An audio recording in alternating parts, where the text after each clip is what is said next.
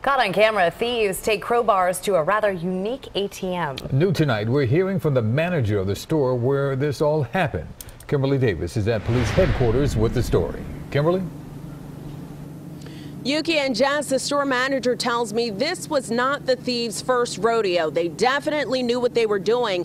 Now he's hoping someone at home knows who these two men are. It happened real fast. They came with, I don't know what they call it, machete or something, and they just popped it open. This is the surveillance video Philadelphia police want you to see.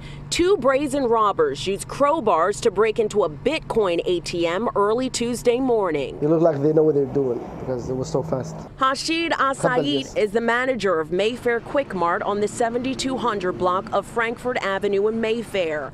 Hashid tells us this all happened in a matter of seconds. As the store employee called 911, the robbers took off in a white car. I think people can send money overseas from this machine, and they can buy Bitcoin currency. What surprised him, they didn't touch the ATM that was within arm's reach. Hashid tells us the Bitcoin ATM isn't very popular, and he doesn't believe the pair made away with much. Honestly, it wasn't doing good anyway. The Bit box may be unavailable now, but store management says it'll be operational again soon as police work to make an arrest. Northeast detectives are investigating. Contact police if you have any information that could help. We're live outside of police headquarters. I'm Kimberly Davis, CBS 3 Eyewitness News. Kimberly, thank you.